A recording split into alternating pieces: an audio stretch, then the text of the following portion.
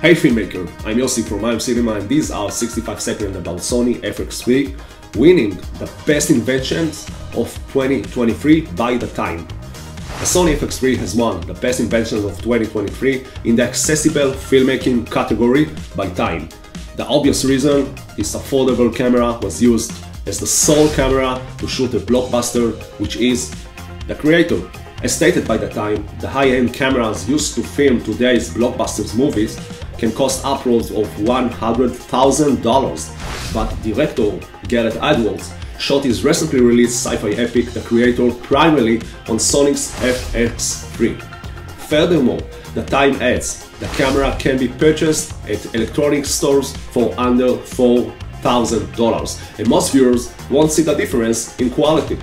Just a thought, what if Nolan had chosen to shoot Oppenheimer on the Z-Cam, for instance? Then was the Z-Cam chosen as the best inventions of 2023?